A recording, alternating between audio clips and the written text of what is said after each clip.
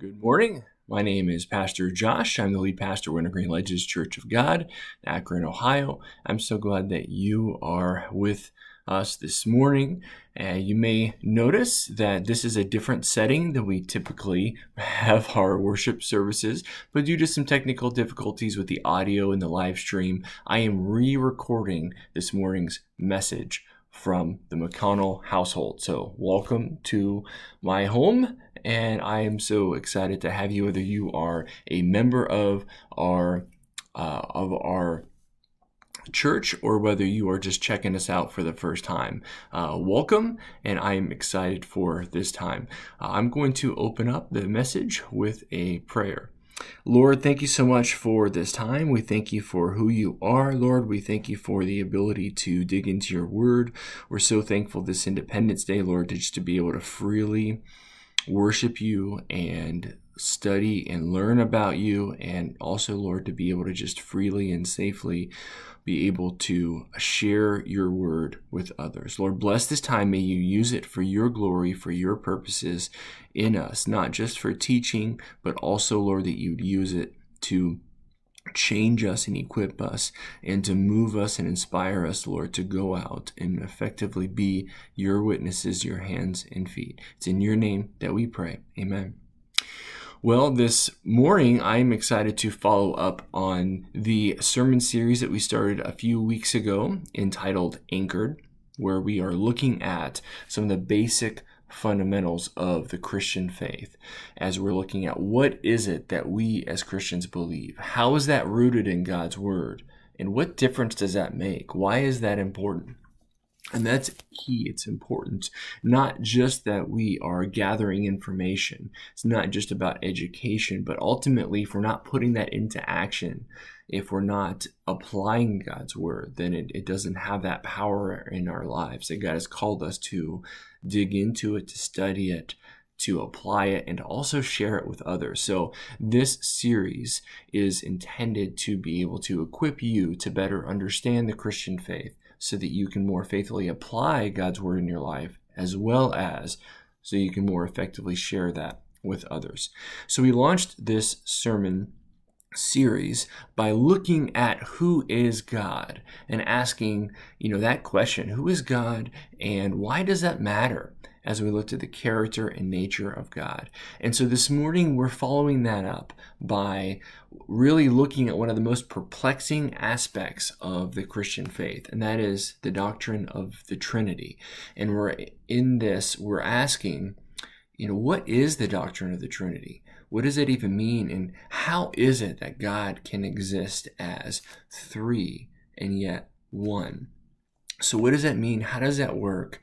And also, what difference does that make? And that's a lot of times people think of doctrines like the doctrine of the Trinity as just being something that, the academics or the biblical scholars, the theologians, sit around and make up, and so they have something to fight about, or so they have something to write lengthy books on, to be able to exercise their creativity and to be able to philosophize on Christian-related topics. But what we'll find this morning as we go through this message is that the doctrine of the Trinity matters, that it is vitally important in our lives as Christians, and that it sets the Christian faith apart from any man-made religion, any man-made God. This is a distinctive of the Christian faith. So we will look at why that matters as we go through this. I want to begin this morning by just offering a very brief description of what the belief of the Trinity is, what this doctrine is. And very simply, it is this belief that there is one God that exists in three equal divine persons. And it's not that God evolves over time and starts as one and then adds a second and a third person, and who knows, what he'll look like in 1,000 years, but rather that God, the Christian God that is revealed in Scripture in God's Word, is a God that has eternally existed in three divine persons but yet there is only one God. So that's essentially the concept of the Trinity boiled down in a concise way, and we'll talk about how that works and also look at where we get that from Scripture, how we arrive at that conclusion from Scripture. And I want to take a moment here to just very clearly say at the outset, the word Trinity actually does not appear in Scripture. And so you may ask, well, if it's central to the Christian faith, if it's central to our doctrine, how could it not come from Scripture? How does that make sense? Well, the actual word is not in Scripture, but the concept is very clearly laid out, not just in one passage that clever theologians have twisted and made out to mean something that it never intended to mean or communicate, but rather we'll see that throughout Scripture we have very clearly painted that this portrayal that God has given us of himself as being one God that exists in three persons, Father, Son, and Holy Spirit. So, with that being said, we are going to be just looking at how God has revealed himself as not an evolving God, but as a God who has eternally existed as triune, and that is 3 in 1.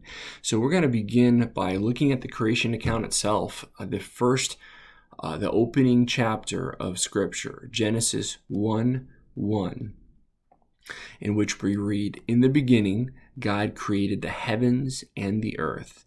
Now the earth was formless and empty.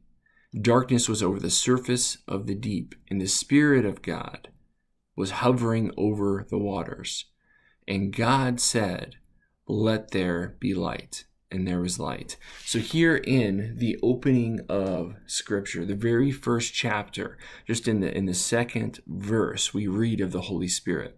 Now, a lot of times people think of the Holy Spirit as a New Testament addition, a New Testament concept or evolution, that we don't see the Holy Spirit until Acts chapter 2 at Pentecost. But that is not the case. When we actually dig into God's Word, we see the Holy Spirit being active and involved from the very opening of Scripture. Likewise, I also want to point out, also in the first chapter of Genesis, that is important to this topic, to this morning's message, is that we also see in Genesis 1:26 that God uses the first person plural language with reference to himself. In Genesis 1:26, it says, "Then God said, 'Let us make man in our image, in our likeness, and let them rule over the fish of the sea and the birds of the air, over the livestock, and over all creatures that move along the ground.'" And so you have to ask, who is God talking to, first of all? This is before the creation of man. Who is he actually talking to? And then secondly, who is he referring to when he says, "Let us make man"? So we know that only God creates, and it is man that is made in God's image, not in anyone else's or anything else's image. And so for God to say, "Let us make man in our image, in our likeness," it only makes sense within the framework of the Trinity, that God exists as one God in three persons, and that God here is speaking to and with reference to the other members of the Trinity, Father, Son, Holy Spirit. And that's the only way that we can make sense of this opening passage that we see in the creation account in the first chapter of Genesis. So with that, I want to kind of go through and just talk a little bit about each of the three persons in the Trinity: God the Father, God the Son, and the Holy Spirit. And God the Father is the person of the Trinity that is most often thought of in terms of the Old Testament. So we see God revealing himself to his people, that we see him giving his people his law, his teaching, his commandments, and showing them that who he is, that he is holy, and calling them likewise to be holy, and giving them his law to protect them from sin, as well as to accurately represent him and shine his light to the other nations. It's not just about Israel, but actually what we see is that he has called Israel to be his people, to have his law, to be able to reflect his truth and his character and his nature to the rest of the world, that God has called and loves all people who he has created in his image, and calls his people to live out in a way that points people to him by reflecting his character and nature. So God, that is where we see God the Father in the Old Testament is revealing himself, calling people, giving his word, his law, calling them to be holy for he is holy. And we also see God as the sender. He sends the Holy Spirit. He sends his Son. And so that is the God the Father, and how we see him work and move in the Old Testament, and really in Scripture. Again, in looking at in the New Testament, he's sending his Son and sending the Holy Spirit.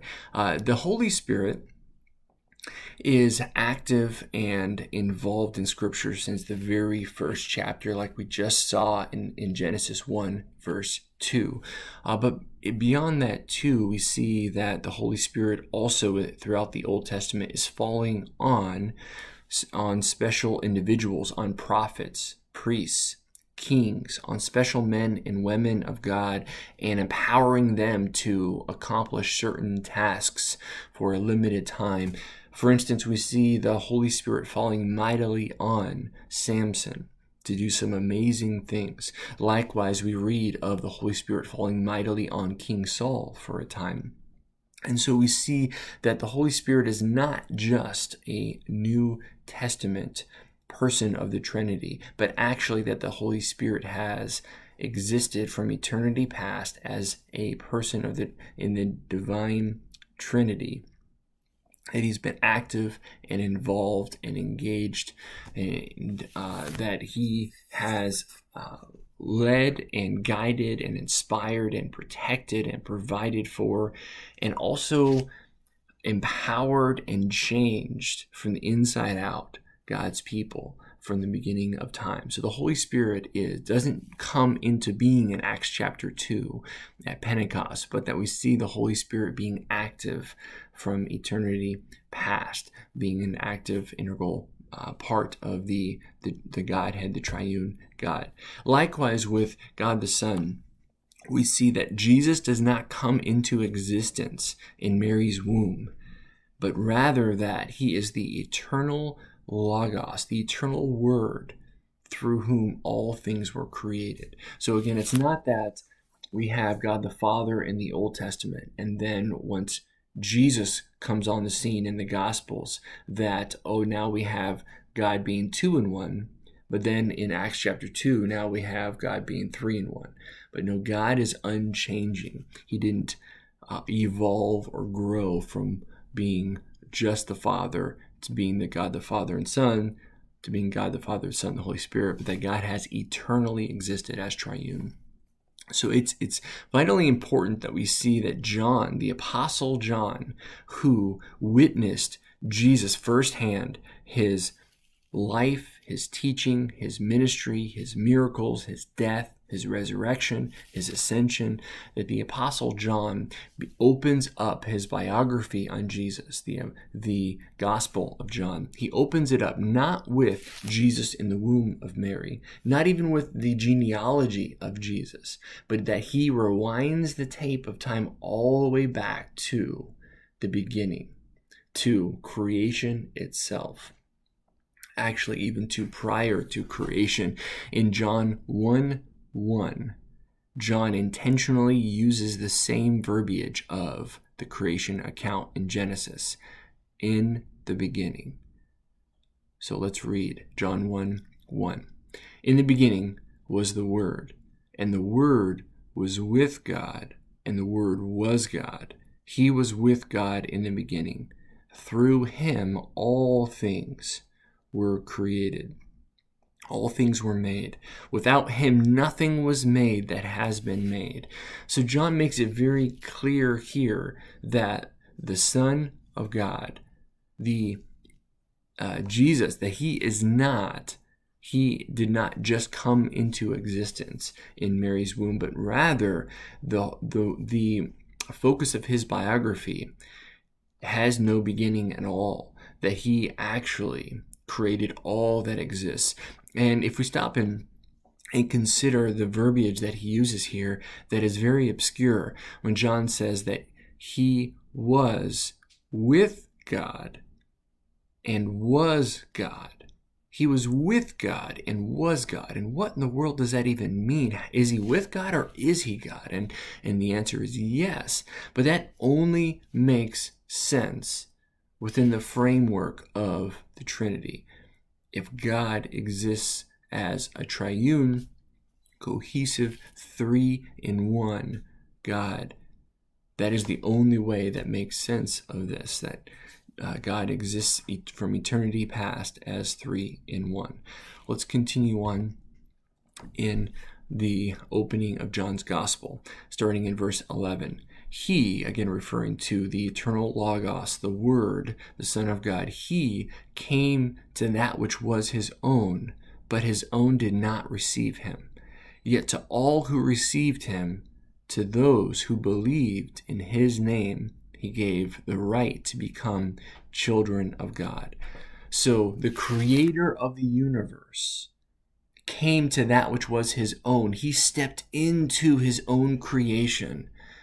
Even though they didn't receive him, they didn't recognize him. But Jesus comes onto the scene not as a new being, not as a new person, but he comes into that which he began, he created and started. And that he gives us the right to become children of God. Let's continue on in verse 13. Children not born of natural descent, nor human decision or a husband's will, but born of God. The Word became flesh and made his dwelling amongst us. We have seen his glory, the glory of the one and only, who came from the Father, full of grace and truth. So John makes it very clear, and I love that how John uses also the first person plural here, and he says the Word, this eternal Word, the eternal Logos, the Son of God, took on flesh and dwelt amongst us, and including himself, that he walked with me, he taught me, I ate with him, I touched him, I saw him, we witnessed him firsthand. This is not the old telephone game where John heard from someone who heard from someone who heard from someone, but rather that John was a firsthand eyewitness, and so were some of John's initial readers who he's writing this to. So that is significant how John says that this eternal Word that created everything took on flesh and walked and lived amongst us, and that we have seen his glory, the glory of the one and only. So that Jesus is not a new person, but that he is taking on flesh and dwelling amongst us, even though his own don't recognize him, but that he is here. And that we have seen the glory of the one and only. And so all of this only makes sense within that framework of the Trinity, of God existing 3-in-1. But here I want to pause for a moment and just come back to this question of, what difference does this make? Why does this matter? Maybe you've already found yourself asking that as I'm going through this, and maybe saying, well, I thought this was going to tie back into our lives. And so I want to stop and come to that question before we continue on in learning more about the Trinity and seeing that really being rooted in Scripture. And so why does that matter? Well, first, it matters because it really solidifies for us this idea that God is unchanging, that he doesn't evolve and change. It's not that, okay, God's word tells us who God used to be, who he once was, or who he was when scripture was written, or who he was the time of creation, but we see that God is eternally stable, eternally reliable and faithful, that we can truly cling to him and throw our anchors into him, who he is and who he has always been, even in and especially in the storms of life, as our boat is rocking and shaking and falling apart. But he does not change, even as everything else does. He is unchanging and reliable and faithful, and that he doesn't evolve and become 3 in 1, but that he always has been. It also gives us, the doctrine of the Trinity also tells us that God is both the sender, the sending God, but he is also the God who goes. See, the Trinity gives us God the Father, who so loved the world that he gave his only begotten Son, that whoever believes in him should not perish but have everlasting life. See, the doctrine of the Trinity gives us the God the Father who says, I so love you that I am willing to sacrifice my Son for you, to be reconciled with me, to be saved and redeemed and rescued. But it's not just this distant God of the skies who says, okay, you son, you go deal with this. I'm not going to get my hands dirty. I'm not going to go down there. And it's not this disconnected God of the skies who just sends someone else. But also the doctrine of the Trinity gives us this picture of a God who not only sends, but also goes. That Jesus says, for this reason my Father loves me, that no one takes my life from me, but that I lay it down on my own initiative, and that I take it up again. See, Jesus lays his life on his own free will initiative for us. So in the doctrine of the Trinity, we have both the sending Father and the going Son of God, who so loves us that he lays down his life for us while we are yet sinners. But beyond that too, there's more to it than that. That not only is God the sending Father and the going Son, he's also the Father and Son who send the Holy Spirit to be with God's people, to guide us, to direct us, to empower us. Jesus tells his disciples in Acts 1:8, prior to his ascension, he says, when the Holy Spirit falls on you, you will receive power to be my witnesses to the ends of the earth. And that is exactly what we see happen in Acts chapter 2 and throughout Acts, and even in our lives, that the Holy Spirit goes with us. Jesus promises his disciples, I will not leave you as orphans. I am going away, but I will send my Spirit to you, who will be with you. And so the doctrine of the Trinity gives us, yes, God the Father sending, Jesus the Son going, God the Father and the Son sending the Spirit, but also the Holy Spirit who is with us, who falls on us and walks with us through the darkest of times, the most broken of times, the most desperate of times and places and scenarios that we find ourselves in. That the Holy Spirit empowers us and teaches us and inspires us and guides and directs us, gives us wisdom and walks with us. So again, the concept of the Trinity gives us a God who is intimately involved in our daily lives, not just the God who sits back at a distance, who creates and then crosses his arms and watches everything fall apart from a distance. But the Father, the Son, the Holy Spirit gives us a God who cares about us, who has a plan and a purpose, and who walks with us and pays the price for us.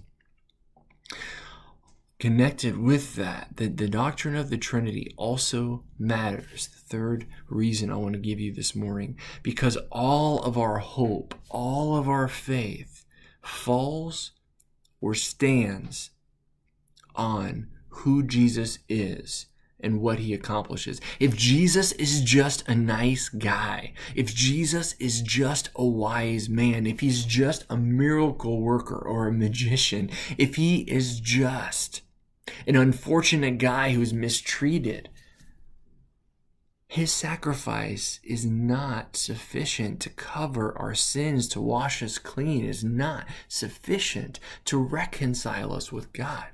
Our hope, our faith is in vain. It's for nothing if Jesus isn't who John tells us he is, and Matthew and Mark and the rest of Scripture. If Jesus isn't the eternal Logos, if he isn't pure and holy and perfect, the spotless Lamb of God who takes away the sins of the world, which we read in John 1:29, then our hope and faith is in vain.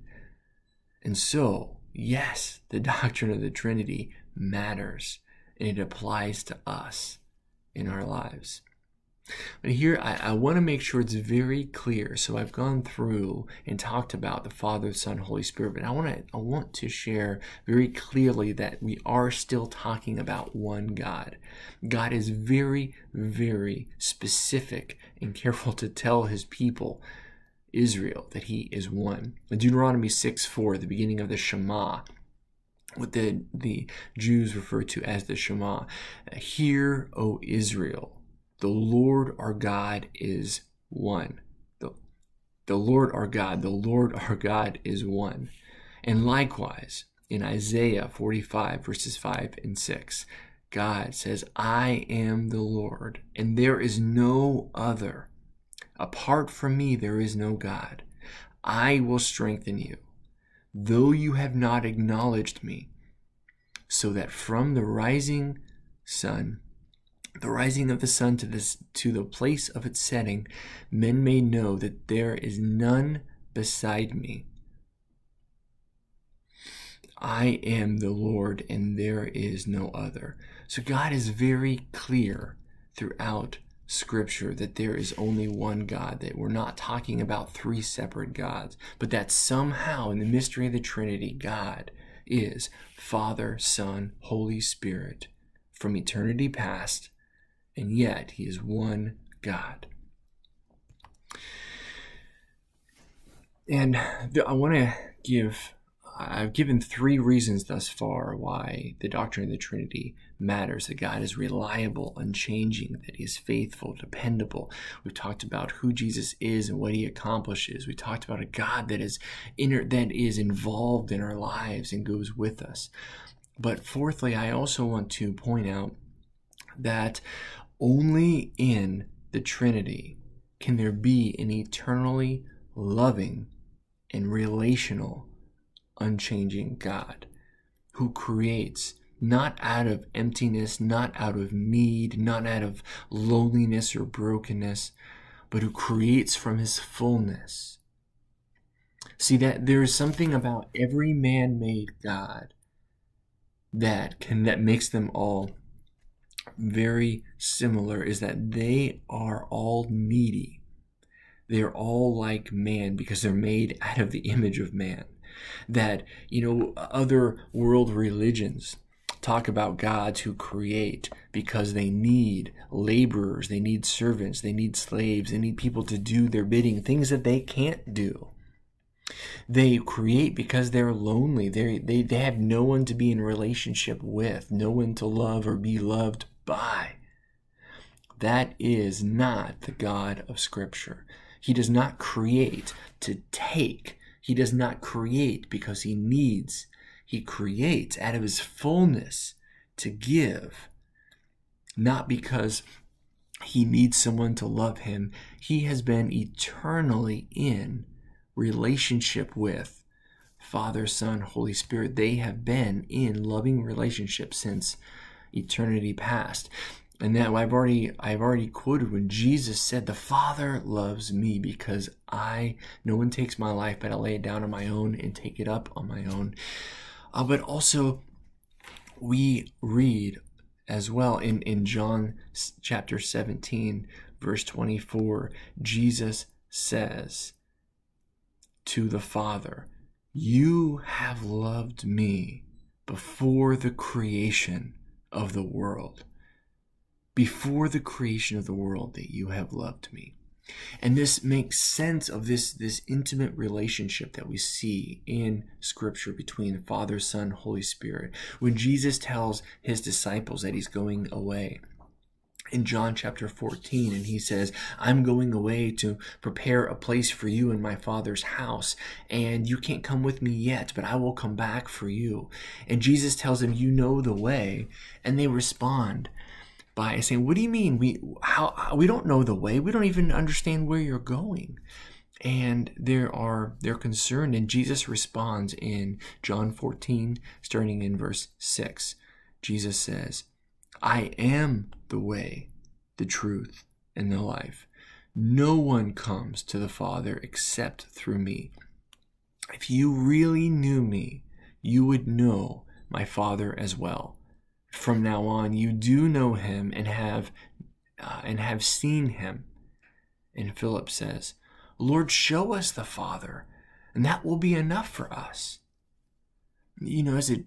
So Jesus so intimately connects him with the Father. Says, "For one, you can't get to the Father except through me. I am the only way there. But you know the Father because you know me. You've seen the Father because you've seen me. You can't have the Father without me." And this is similar to Jesus' words to his critics, to the Pharisees, when he says, "You claim to be children of God. You claim to be children of Abraham and thus children of God. However, you have rejected me who the Father sent, so therefore you have rejected the Father. You don't have the Father. You're not children of God because you've rejected me. You can't have the Father without me." And so there's this intimate relationship and connection between the three. Let's read on in John chapter 14, verse 9. Jesus says, "Don't you know me, Philip, even after I've been among you for such a long time? Anyone who has seen me has seen the Father. How can you say, 'Show us the Father'? Don't you believe that I am in the Father and that the Father is in me? The words I say to you are not just my own. Rather, it is my Father, the Father living in me, who is doing his work."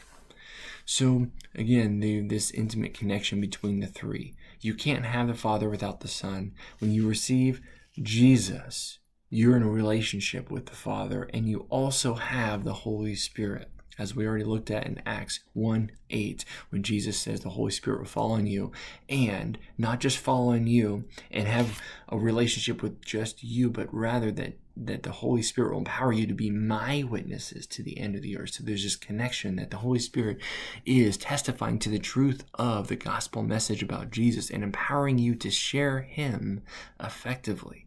So again, it's a 3-for-1 deal. But having said all of this about the Trinity, I have to stop to recognize that it is difficult to wrap our heads around how God can still be three and yet one. And for this reason, historically, analogies have been used to help us to better understand how this could all work.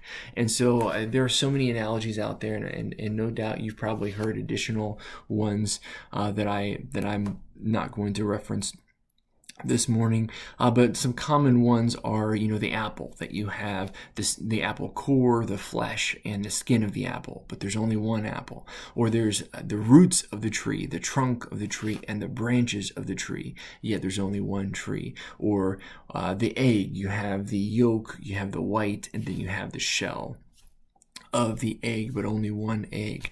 Or one of my favorites, the cheesecake. You have the crust, you have the filling, and you have the topping, but you only have one cheesecake. But with all of these examples, they all fall they all fall short because they all divide a whole into three parts, none of which are equal to the whole. And that's not quite how this works with God. It's not that when we talk about God being all-knowing, it's not that God the Father has 33% of the knowledge and then the Son has 33% and the Spirit has the remaining 33%, or that they divide up their power in such a way that none of them is omnipotent. But when you put them all together, then now they are. But rather that each of them are fully all-powerful, all-knowing, eternal, holy, perfect, pure, just, righteous, that all of them are God. But yet somehow the three of them make up one God, and that's the mystery of the Trinity. A different analogy, different kind of analogy that's given is the analogy of the man, where we have one man who can be a son, a father, a husband, yet is only one man. But really with that, in that analogy, we're looking at one individual from different perspectives, seeing them in different lights. But that's not quite the picture of the Trinity that we see in the New Testament. It doesn't make sense of the scenarios where we see all three members of the Trinity interacting. Like, for instance, in the baptism of Jesus, you have Jesus in the water with John who's baptizing him. You have the sky opening up and the Holy Spirit descending on Jesus as a dove. And then you have God the Father saying, "This is my Son with whom I am well pleased." You also have Jesus directly calling God the Father, Abba, Daddy, and talking to him directly and in prayer. And those scenarios don't make sense of the analogy of just the one man seeing him in different perspectives and different lights. But so I will say that all analogies will fall short. And to be fair, no analogy is designed to be a perfect representation.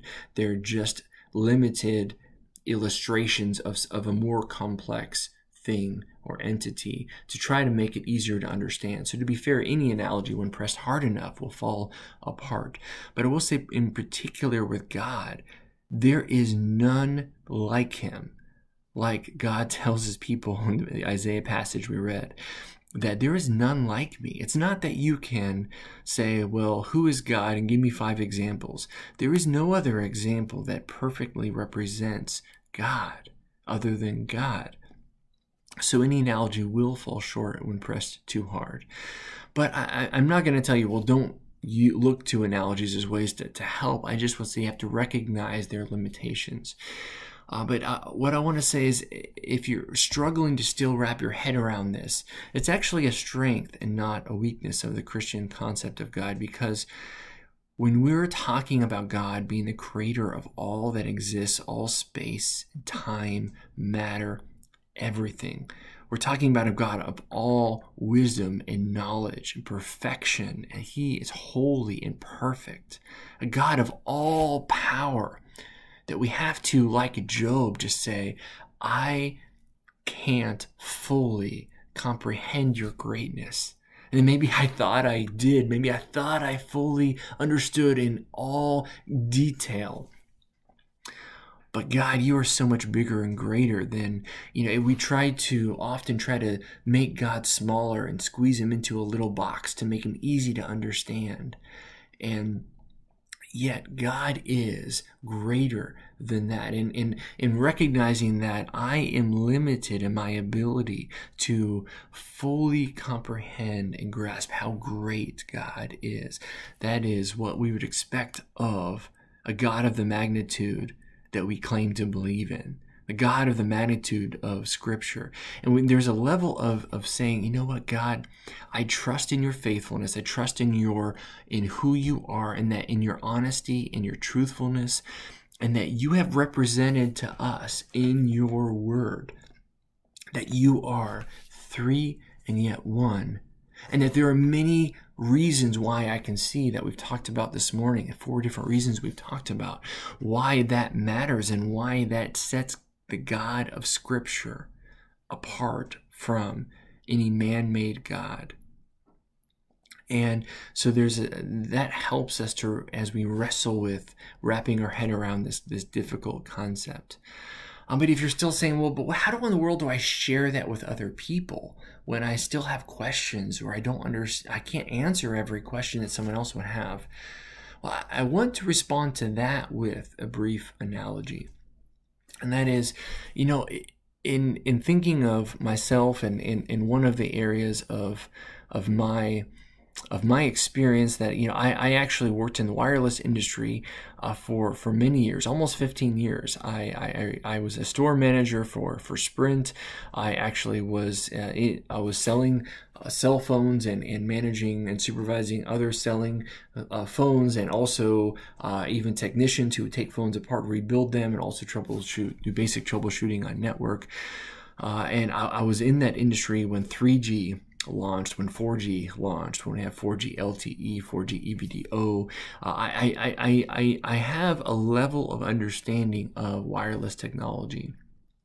However, if you were to transport me in time, put me in a time machine, send me back 1,000 years, and actually give me the task of explaining sufficiently the cell phone, the wireless technology, and what it is and how it's possible to someone of 1,000 years ago, I could not sufficiently explain or defend the possibility of this technology, to any critic's satisfaction. I couldn't make my own cell phone tower, cell phone network. I couldn't begin to. And you think about what it even sounds like, that, hey, I can instantly talk to anyone at any part of the world. We can see each other face to face live and have communication. We can share concepts and ideas.